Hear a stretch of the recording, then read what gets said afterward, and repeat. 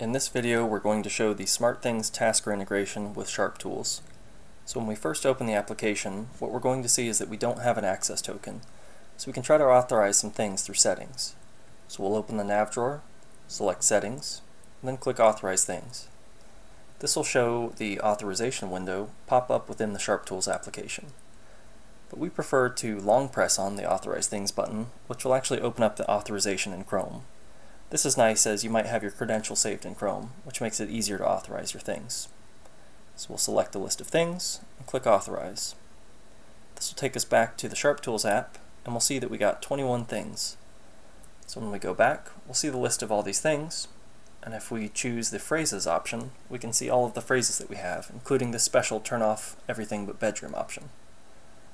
Going back to Things, we will long press on the Upstairs Hall item, and choose Subscribe. This will go ahead and get us registered with the push messaging system, as well as register the device that we're interested in subscribing to. At this point, we'll jump back to the home screen and we'll add a widget. We're going to add a Thing widget, which will allow us to toggle the device. This is going to be for demonstration purposes. So we'll select the same thing, Upstairs Hall, and then we'll go ahead and leave the default of toggle. We'll be presented with an option to start a trial or do an in-app purchase. For now, we'll just do start a trial. I'll explain that in a little bit. So we'll jump into Tasker, and at the bottom we'll click the plus symbol to add a new profile.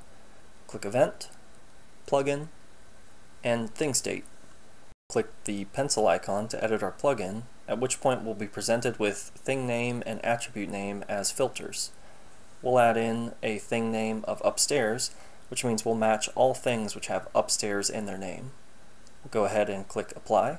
At this point, we'll be presented with the option to start a trial or perform an in-app purchase. And for our case, we'll go ahead and start the trial, which will start a 7-day trial.